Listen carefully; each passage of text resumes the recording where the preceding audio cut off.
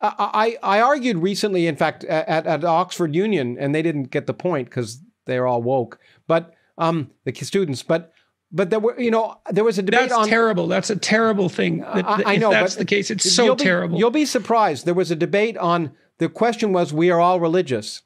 And I asked to speak on the pro side. My colleagues, my atheist colleagues, who people were on the anti side, and they were shocked that I wanted to speak on the pro side. And my argument was quite simple. If we weren't all religious, we wouldn't need science. If we didn't all want to believe. Right. That's exactly right, man. That's exactly right. Okay, so we agree. I mean, they didn't get the point. And I would argue... Yeah, well, that was part of what I was trying to point out to Sam Harris, is that, and this is something I learned at least in part from reading Jung. Like, his claim was that alchemy, the ideas of alchemy grew out of a religious foundation, and then science emerged out of alchemy. Yeah. It's like it's nested. Science is nested inside an alchemical fantasy that's nested inside a religious fantasy. Well, I wouldn't say nested. I would say it grew out of it. Like I was born from my mother and father who, and I like to think that that a lot of who I am is that, but I grew out of it. Here's why I think it has to be nested still. Okay. Now, and this is something we could talk about a lot.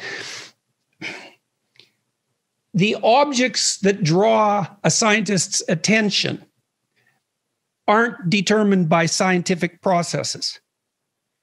The fantasy, you see what I mean, is that you get interested in some things and you pursue those. Now that's informed by your scientific knowledge, but so Jung's point, for example, was that science was a materialist redemptive myth that grew up as a counterposition to the spiritualist redemptive myth, right? So you imagine there was an idea, which was that we could redeem our inadequacy through spiritual discipline. Okay, we tried that for a long time. It wasn't enough. People were still suffering from leprosy. Yeah. Okay, so there's a fantasy emerges over thousands of years. Maybe we should investigate the transformations of matter. There's redemptive information residing in the transformations of matter. We could investigate that, and that would make life better. And so the motivational goal behind science is the expansion of human competence. And that's not a scientific goal. That's a motivational goal. Yeah, I agree with you. But where I guess that we disagree, and we could have this discussion, is that I think you're right. And that's what I said before. Scientists are people. So they're motivated by all. They're motivated by greed, by fame, by jealousy, as well as by facts. By awe and wonder. I mean, I want to point out, we're all, that's why I'm a scientist. I'm demonstrating about awe and wonder and fascination. But I'm also, the questions I ask are partly determined by the time in which I live. But I don't want to be postmodern, because the point is that what's great, so that's all true from a psychological perspective. So you may say that the motivations of science are kind of a personal fantasy. But what's great is that science overcomes that. So that you're right. In fact, in my book, in the book you read, The Greatest Story Ever Told So Far, I make a big point of saying scientists were all moving in this direction, and it was the wrong direction. But it doesn't overcome the motivation. It doesn't overcome the motivation. It overcomes the contamination of the theory by the motivational impulse. But the motivation changes because the results force it upon you. Scientists are forced, kicking and screaming, to change their minds. They don't want to. But that motivation of the kind of questions you ask and that's the greatness of science, because it's empirical, because it's not based on just what I want, but what nature tells me is the case. And so eventually, all the scientists who want this, and no doubt were driven in that direction because they wanted that, find out that want is wrong, and they have to go over here. And that's the beauty of science. It's that nature determines what's beautiful ultimately. There was a while when string theorists talked about the elegant universe and all that. Elegant and beauty don't matter. Nature determines it, not scientists. And eventually we get drawn until we eventually come to a picture where we think it's beautiful. But it was nature, something that was incredibly ugly in the beginning that we thought was ugly ends up being beautiful because we force our picture to understand that that's the way it really is. And then we develop an understanding of it. But so that's the beauty. It's that I guess I don't think of it as a fantasy in that sense. Maybe the motivation is fantastical, and even the process at some level. Well, there's a proposition, right? Which I think look. Let me give you another example of this, and you tell me what you think. Okay. Okay. So, I'll try to formulate this properly. Although I may not be able to do it. we have a hypothesis that's a fantasy, I would say, that the increase of knowledge through technical means will be of benefit to us as individuals and as a species. Okay, that is a fantasy. Now, it may be accurate. It's the fantasy that we've staked ourselves on, but it's not provable, and we're actually ambivalent about it because we generate apocalyptic nightmares all the time, and we know that our technological prowess has a Frankenstein element.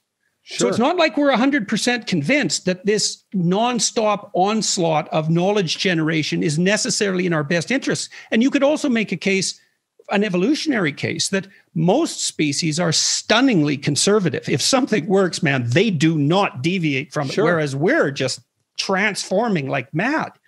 And so we do have this fantasy, which is we can escape our static destiny by the acquisition of knowledge, by going out into the unknown. That's Star Trek, right? Yeah. You wrote books on the physics of Star Trek, to go boldly where no one has gone before, and that will be of net benefit to us. And that's the fantasy which this is nested. I don't think that does change. Well, I understand your point. Within that, there's transformations constantly. I think it wouldn't. Well, look, I agree with you to the most part. And in fact, regarding the apocalyptic things, one of the things you didn't mention is that I was chairman of the board of sponsors of the Bulletin of the Atomic Scientist for a dozen years that sets the doomsday clock. So every year I'd have to stare apocalypse right in the face. But I think the reason that fantasy has persisted, I would argue, is that it, like many fantasies, is that it has an evolutionary success. And the reason I agree, and the reason that it persists is that we have found that, when we developed antibiotics, we can live longer. I mean, so there's a hope, and you're right. And it comes back to what I said before. Reason is a slave of passion. I recognize that when I think I'm being driven by pure rationality, I have to recognize that there's passion behind it. Well, that's it. This is so okay. And I think part of that, again, this is something I tried to draw out in my conversations with Harris, is, well, we are evolved biological creatures. We're motivationally driven. We have a pattern. We are not rational. That's wrong. Now, we can learn to be rational with great difficulty. Yeah. But fundamentally, and maybe that's a tool, but there is underneath this, you said it was an instinct. So we could take that apart a little bit. Yeah. So the prefrontal cortex grew out of the motor cortex. Mm-hmm. So the motor cortex enables you to engage in voluntary activity. Yeah. The prefrontal cortex enables you to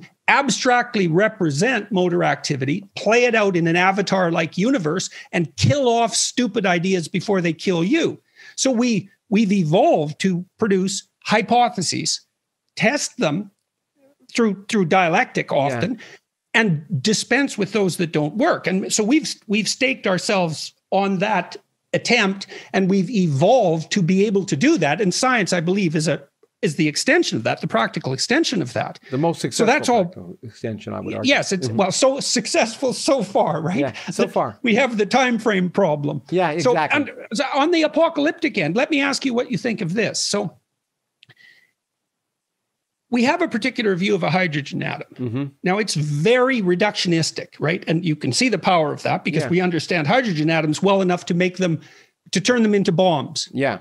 But you could also argue that it's because of that. It's because of the limitations of that form of knowledge that we were inclined to turn them into bombs, that we separated the hydrogen atom from its context, its broad context. It enabled us to manipulate a tiny fragment of reality to exclude the rest of reality from that consideration. That bestowed upon us a tremendous power, but look what it produced. It produced the hydrogen bomb. And, that could be evidence that the theory, however practically useful for producing deadly machinery, was not useful at all at a larger scale of analysis. That's the paradox, I guess, of the reductionistic approach. Yeah, I think it's kind of like, reminds me of the Sorcerer's Apprentice, a movie with Mickey Mouse or whatever it was, I think Mickey Mouse. Yeah. And is the sense that it is a remarkable, or maybe I should do Spider-Man, with great power comes great responsibility, but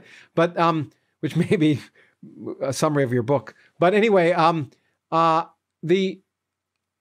we have this weird, I can't agree with you more. We have this weird dichotomy. We've discovered science.